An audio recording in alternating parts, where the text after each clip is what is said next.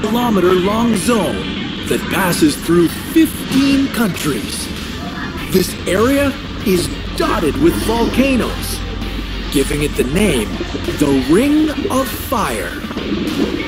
And we've decided that right now, all 452 volcanoes are going to erupt at the same time.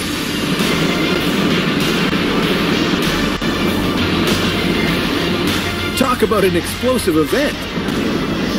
What would be the most dangerous part? Could it change the climate?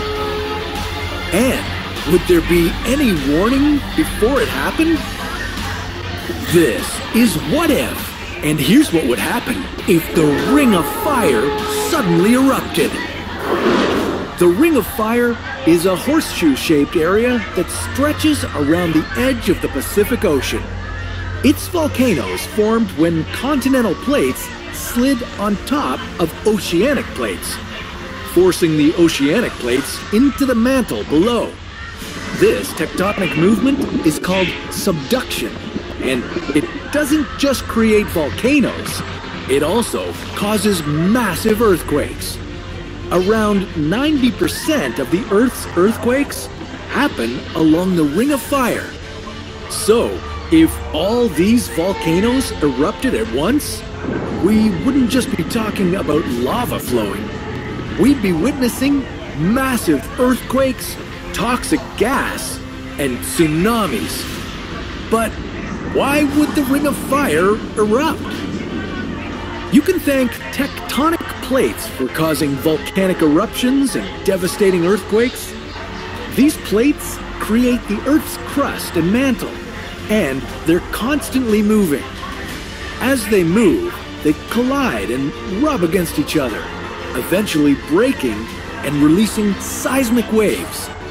And when one tectonic plate gets pushed below another, it creates molten rock called magma. Magma is lighter than rock, so it rises to the surface, trapping gas on its way. When magma is thick, these gas bubbles can't escape easily, so pressure builds. When the pressure builds enough, it causes an explosive volcanic eruption. And the volcanoes in the Ring of Fire are deadly. In 1814, Mount Mayon erupted and killed more than 1,200 people in the Philippines. And when Mount Togethar erupted in 2018, the entire population of Papua New Guinea evacuated. For all 452 volcanoes to erupt at once, we'd need a pretty large tectonic event, like the forming of a new supercontinent.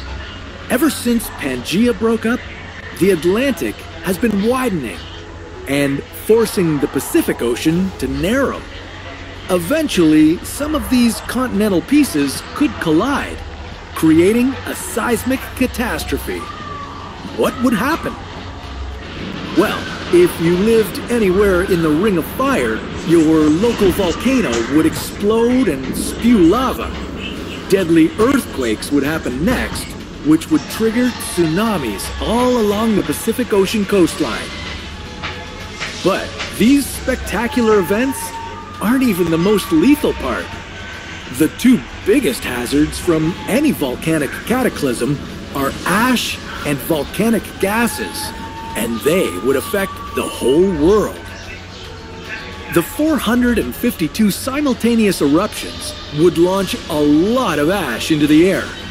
The ash would cover the world, completely blocking sunlight. In 1991, when Mount Pinatubo erupted, it cooled parts of the world by up to 0.4 degrees for 2 years. And the thick layer of ash wouldn't just cause temperatures to drop, it would also cause massive crop failures, leading to a global food shortage. And as if things couldn't get any worse, the toxic volcanic gases would create acid rain.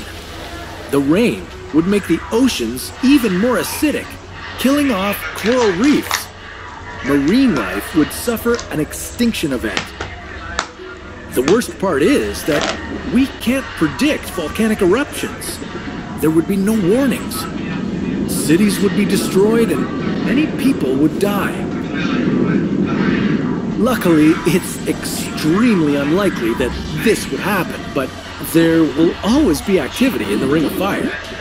And there's another challenge. While the rate of eruptions isn't increasing, the damage they cause is. The more we settle and build in the shadow of active volcanoes, the more life and property will be lost when they explode. And it's not just the active volcanoes we have to worry about.